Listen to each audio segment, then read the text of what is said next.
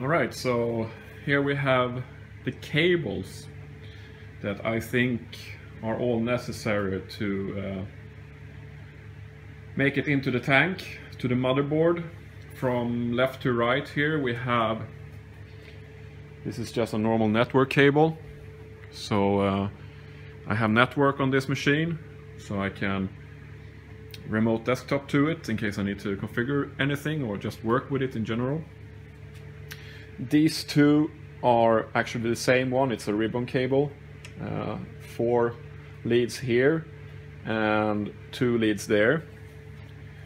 The 4 lead connector goes to the motherboard, so I have a power button leading down to the motherboard and the power LED fed back to it. And then the 2 lead connector is for when I am going to add a LCD screen into the tank. If I do it, then that one should be modified to be connected to the power on and off on that little LCD screen, is the plan. Then I'm just gonna have a generic wire 2 lead going down also into the tank. I'm thinking that I need a 12-volt supply power back into the tank to power LED, any kind of lightning or whatever into the tank that needs to be in the tank. I don't know if I will have any use for it yet, but I'm trying to plan ahead so I don't have to redo everything later in case something's missing. Having said that, I'm still trying to keep the leads down to a minimum, or the cabling down to a minimum, because it is very tight for space. So yeah, I'm just trying to keep it down. So, but this one I think that I will need to use sooner or later. So just in case, I'll leave it in. This one is a power lead to that LCD screen that I just talked about. I don't know yet, because it hasn't been delivered to me. I don't know yet what the power plug looks like on that one.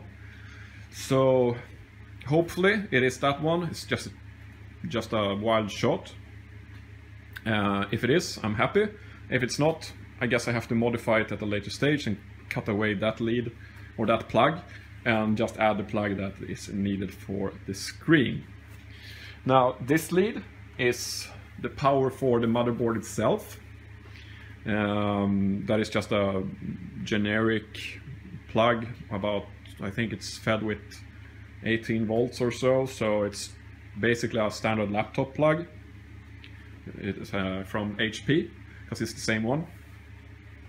And then finally 1 USB cable. I would like to be able to connect a keyboard, a mouse, or whatever peripheral that I need to this computer. But I'm only going to use 1 USB connector to do that. And then if I need more than one, like if I need both a keyboard and a mouse, then I have to solve it with a USB hub. So just that's one example of keeping down the number of cables to a minimum in the tank. So yeah, I hope this will suffice, and I hope it will be enough. All right. So here we have the all the leads in a bundle that I just showed. And now I need to fix these down into the tank through all the pipings that I planned. So I'm actually gonna attach the motherboard first, so I can hook it all up and work from there. I think I need to do a few of these cables through all the holes there first before I connect it. I think, for example, you have one of these cores here, the iron cores, to keep the signal free from any distortion, for on a USB, for example.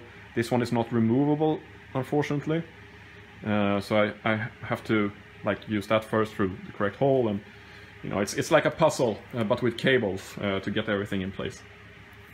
So it's basically gonna go up everything here on the back side, through the back pylon, up, and take a U-turn down into the tank again.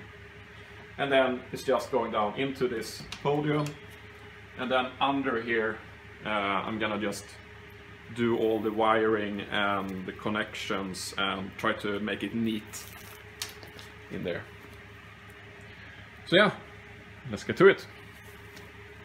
Now I don't know if you see this, but off camera I have done the exact cutout here as I did for the bottom piece, and that's only so I have more space to work with, because this is going to be covered anyway with some kind of design thing, so you're not going to see this anyway. Might as well do it easy for myself. Alright, back to the cabling. So I'm just going to fast connect the motherboard here.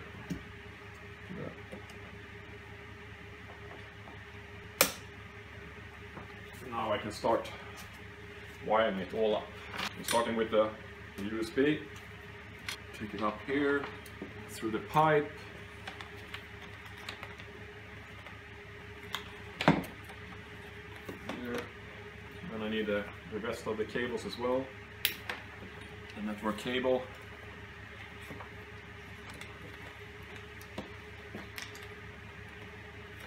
There. Power I'll take from the other side. Yeah, I'm just gonna feed these in reverse. Don't ask me why. I think it's easier. Let's connect these first.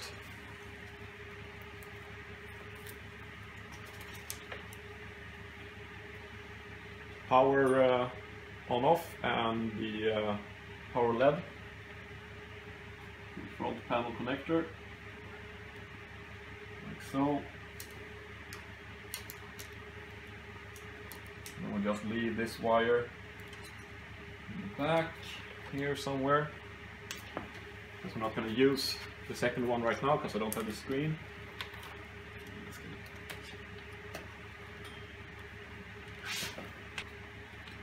Up through the tank hole and down to the pipe, like so, into the pipe, through the pipe, and down through the bottom of the podium. I'll take the network cable,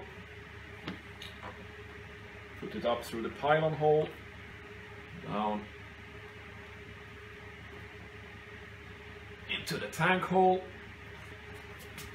and then of course LAN interface, like so. Power, just taking it up through the tank hole again, and then down the pylon hole,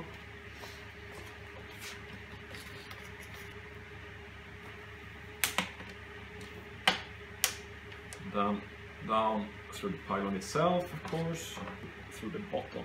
Alright, so then we have the power plug and the generic lead I want to have. The power plug for the LCD, this generic lead for the lightning power, if I need it. So again, these are not necessary right now, but I would like to prepare just in case. So again, up through the tank hole here, and down the pylon holder, on the pylon. And I see that I forgot this USB, so I'll take the USB next. Look through there, there. Take it up like so. And I'll attach the USB, of course, like so. Perfect. Right.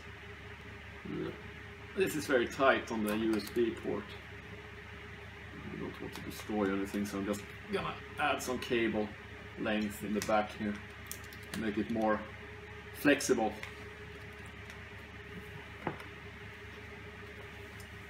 Alright, so let's just feed the cables backwards into the construction.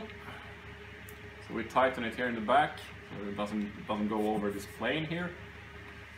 And then down through the pylon in the back. Let's see if we can get everything here.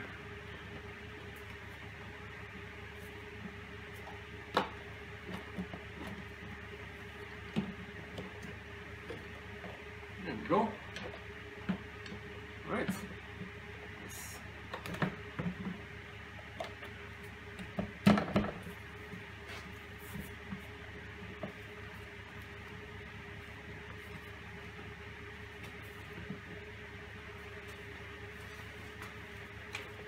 Alright, so all the cabling is done, and now it's all of them are tight through the construction and coming down underneath the board.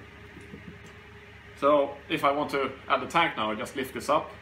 The cable is going to be flexible from the bottom going up. Let's get a close-up for you guys. So here you now can see USB from the left here, plugged in, the LAN cable, the power cable going in there, and then we have the front panel connector that I made myself, going there, a 4-lead, and then on the back here we have the extra plug that I think will be needed for the LCD screen that's going to be in here, and also the generic 2-lead power that I probably need to use for some lighting inside. Oh, and of course that little lead as well, that is eventually going to go to the on-off for the screen. Everything coming up there through the hole, through the rubber there, being fed through here, and then up on top through the tank up, taking a U-turn, so to speak, in the vertical direction, down into the pylon. It goes down there, and then under the podium they're just fed through, and under here I can just put all the electronics and make bundles and whatever with the cables that I need. So, cabling done. Good step on the way.